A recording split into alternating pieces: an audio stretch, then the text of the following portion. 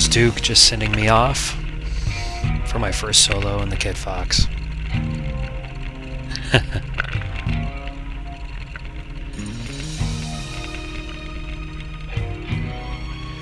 Duke's been working with me for the last 15 hours or so.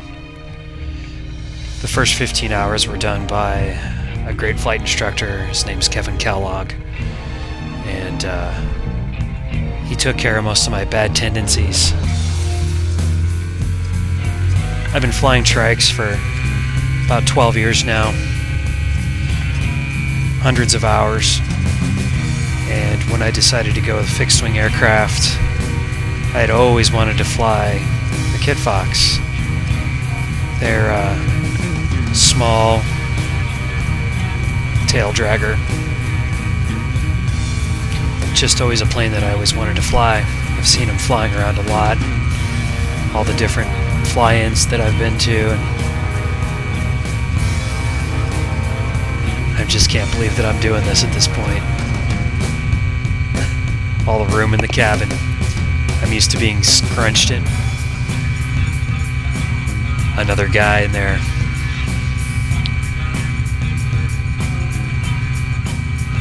So I'm going to come over here and do a quick mag check. You can see the propeller slow down. Check both mags. She's good to go.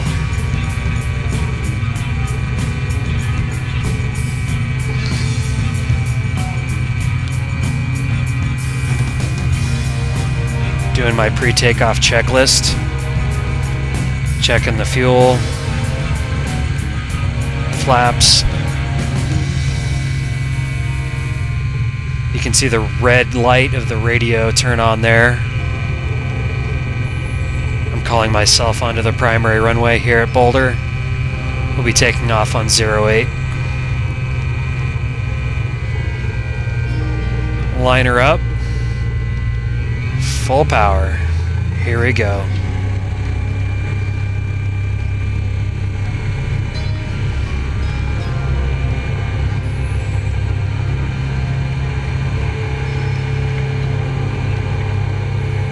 At this point, I'm just amazed at how fast it got off the ground.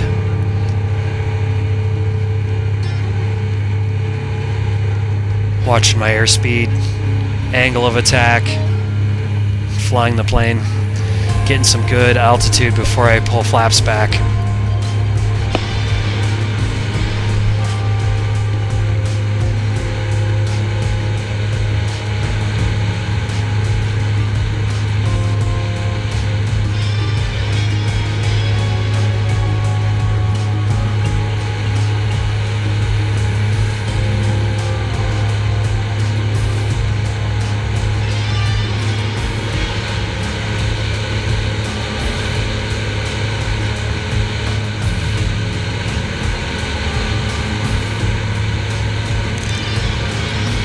Pretty nervous at this point. Finally dawning on me that I'm actually up in the air by myself. Everything leading up to this point, there's been so much anticipation that I'm finally just realizing what's going on, and at this point I can hear Kevin in the back of my head, you know, draw a consistent line across the horizon with the nose. Don't let it dip. Don't let it rise. So I'm being pretty gentle on the controls at this point.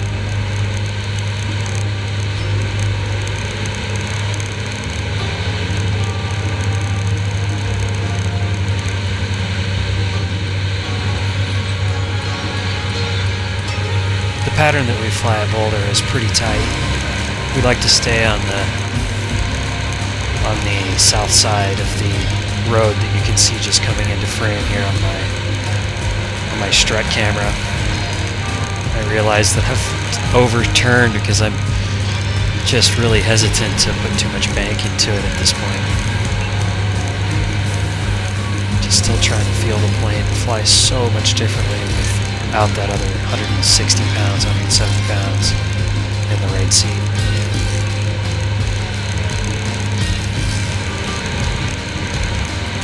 Noticing my airspeed at this point. It's, you know, doing about 80 which is much faster than I usually was doing with the same throttle setting. I'm climbing also.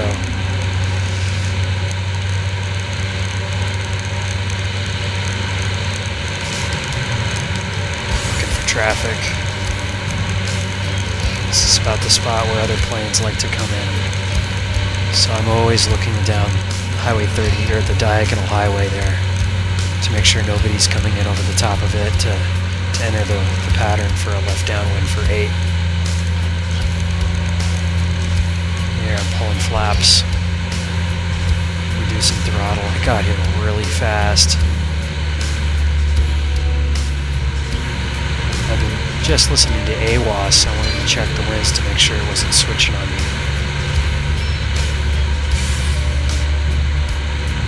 So here with flaps in, about 3/4 flaps, pull power, push the nose down, keep my airspeed up. I'm doing 70, trying to keep the ball in the middle.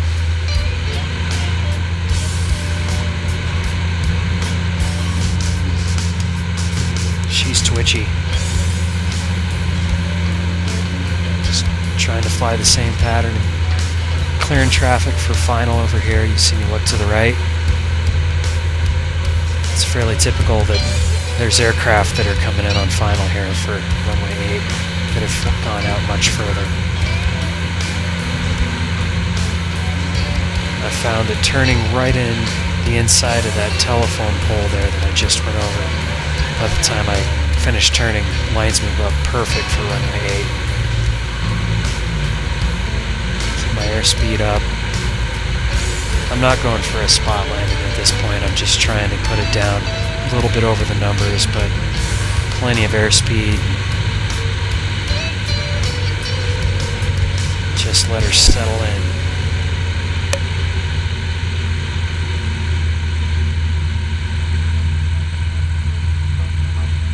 And just hold her off. Not too bad. First solo landing.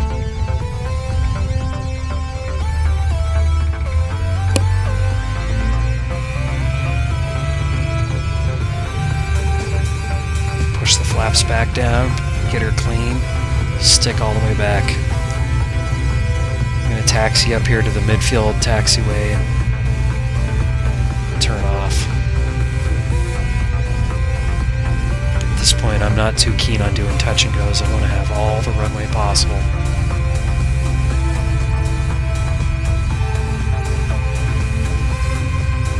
I don't think it's really hit me yet at this point. I'm just going through the motions. Just taxiing back. Just want to do it one more time.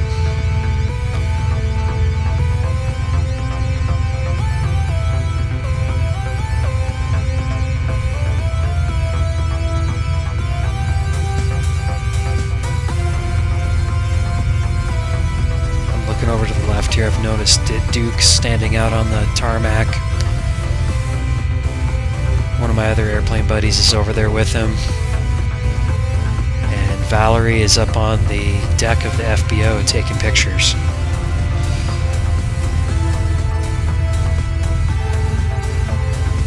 Sock's kind of off to the side. It's actually developed a little bit of a crosswind, straight cross out of the south.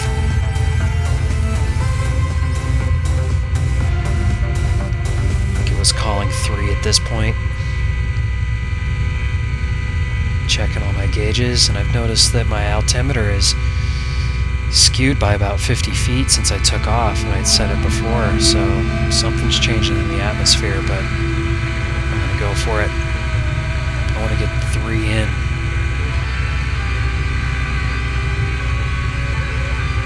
Pull flaps, call it. Always watching for traffic on final.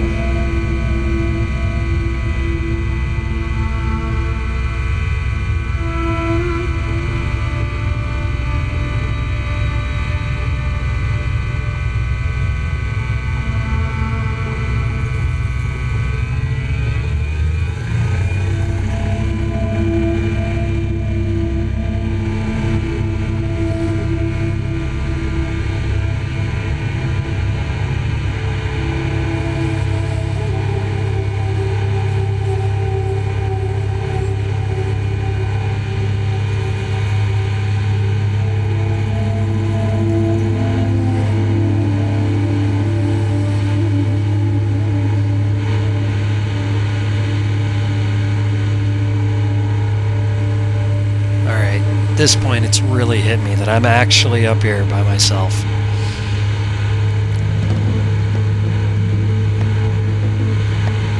I think the nerves are starting to hit at this point. I remember shaking, getting pretty nervous. It wasn't that I didn't think I couldn't do it, it was just my brain was so focused on everything that I'd been taught, everything that I knew I needed to do. Just falling back to my training, thinking about everything. My brain's going a mile a minute at this point.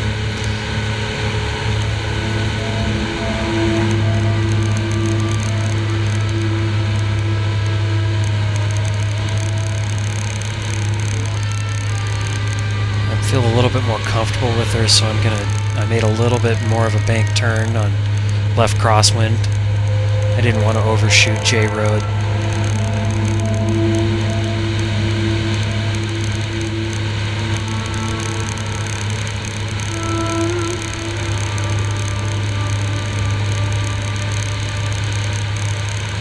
We'll see, look out the right window there. I'm looking for other traffic coming out of the east that are going to come in on a straight approach for the downwind. It's not the best thing, but people do it all the time.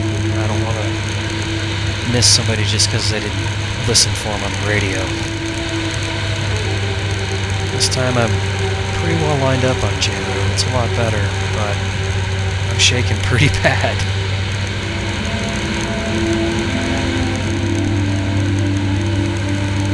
Again, I know that I've got it. I don't have any doubt that I can handle this. It's just, there's just so much going on, and I'm just anticipating every little thing.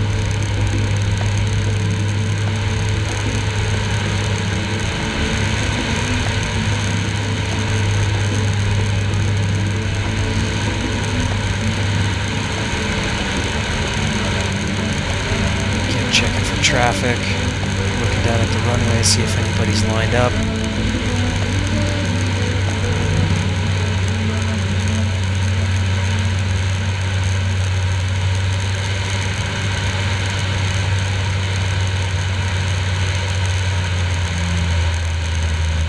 Pull power, pull flaps, get her slowed down. That downwind leg just happens so fast when I'm by myself. About a week before this, I had the chance to fly one of my buddies' Mooney Mark 21 C model. It's a high-performance retract gear aircraft that, you know, cruises at 180 miles an hour. And he let me have the stick. And downwind in this thing, I was just thinking to myself, it felt a lot like that, just real fast. In fact, when I got my solo endorsement for this plane, for the Kitfox, I actually got 3 endorsements. I got one for conventional aircraft because I have a light sport license and weight shift. Another one was for tailwheel, and then the 3rd endorsement is for high performance because this airplane, full power, straight level flight, exceeds 100 miles an hour, easy. So here I am coming back in on final for 08. Bit hot at this point. I've got a lot of airspeed. I'm doing 65 when I should be doing 55. I'm pushing the nose over to try to get her down, but that just increases my airspeed.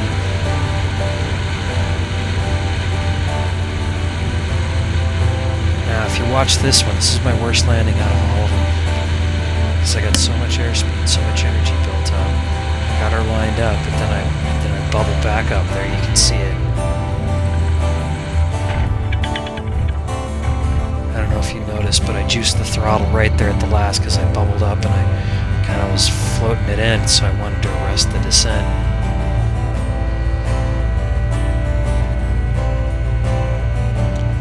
That one kind of shook me a little bit, you know. I was already nervous, but then I wasn't able to just maintain my flare the way I like. I know everybody's watching me too, so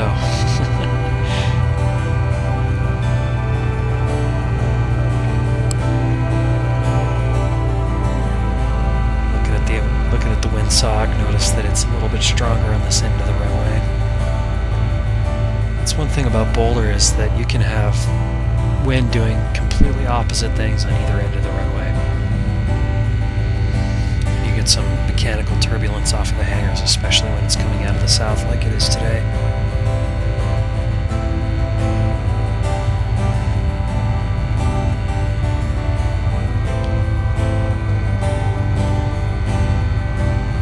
I remember trying to taxi this plane for the very first time, coming from trikes, where weight shift trikes, where the controls are absolutely opposite as far as steering and flying and everything is opposite.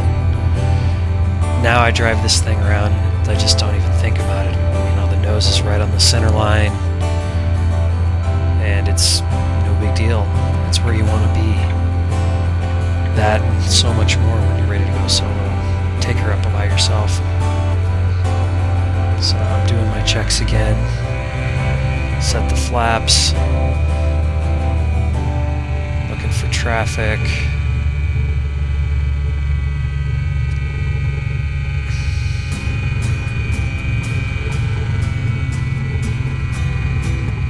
This time I'm feeling a lot better about it. Starting to settle in, not be so nervous. Punch it.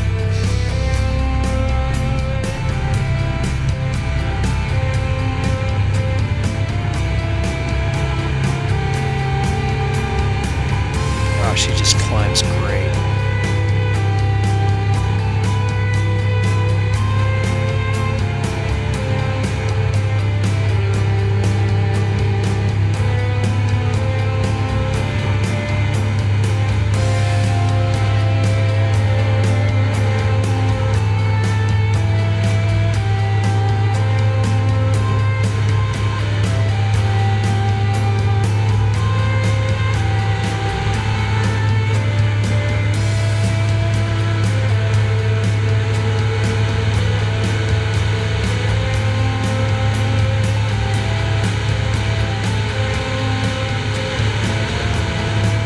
Thing about these Kitfox is that they have what are called flaperons. They're full-length flaps and ailerons. They do dual duty. So when you pull the flap handle, it reduces your aileron authority, but you have the added advantage of having full wing length flaps, and it'll really slow this plane down.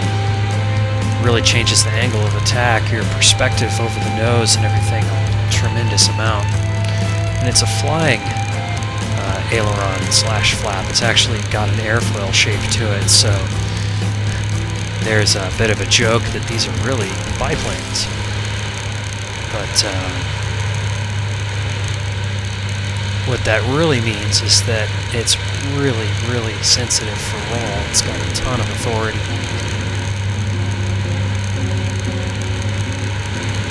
So at this point, I'm still a little bit nervous, but I'm feeling a lot better. I'm rolling in a lot with a lot more authority. Putting it where I want it. Not being as hesitant. And that's what you want. You can't be hesitant. You have to put the plane where it needs to go.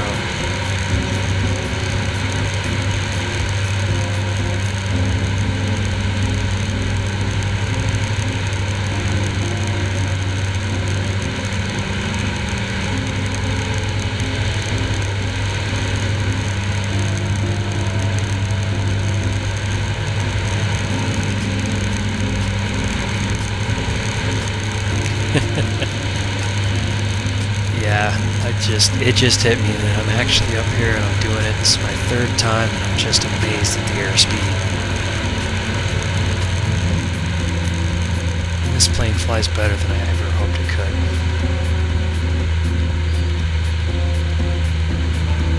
Okay, checking for traffic, looking at the threshold, looking at airplanes coming in on a 45 to the downwind for 8, right over that interstate. Looking at the housing development coming up here as my reference for my base turn. Dropping the nose, pulling power.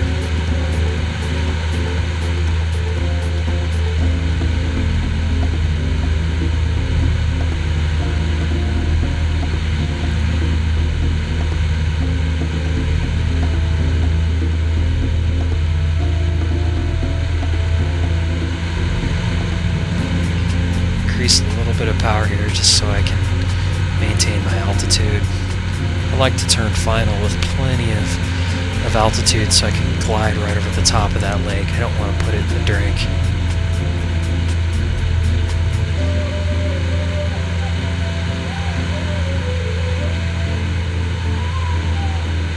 There's people out playing soccer today.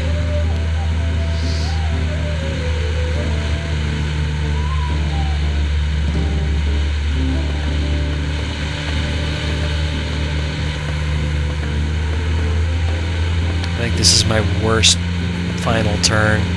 If you watch the ball right there, right on the middle of my dash, it's a little white arc with a black thing. It's swinging out to the side, and that is not what you want. That thing should be in the middle the entire time. So that was my worst turn out of the bunch. I'm feeling kind of bad after that one, but I am lined up. And this is my last landing of my solo in the Kitfox.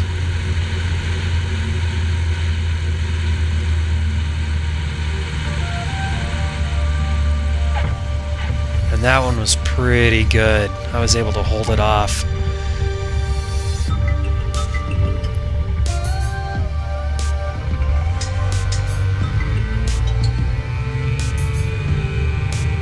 Now I'm just taxiing up, getting off the runway. I don't want to loiter too much. Looking over at Duke.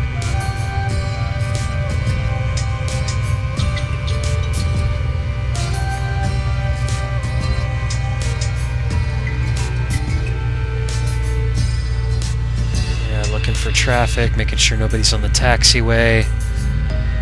Let everybody know I'm off and clear, and now I'm just want to get it back so I can park it.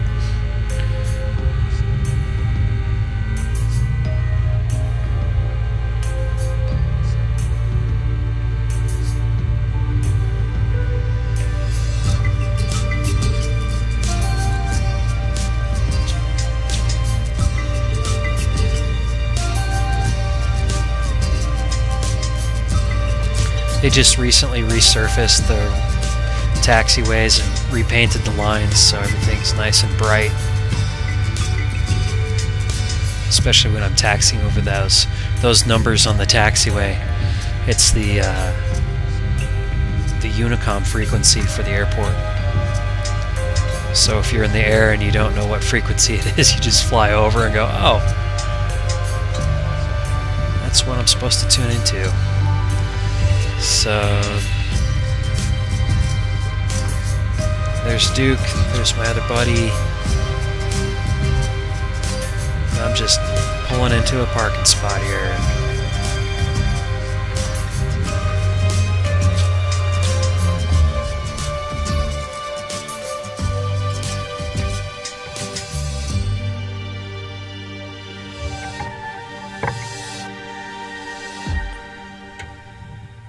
There's Duke.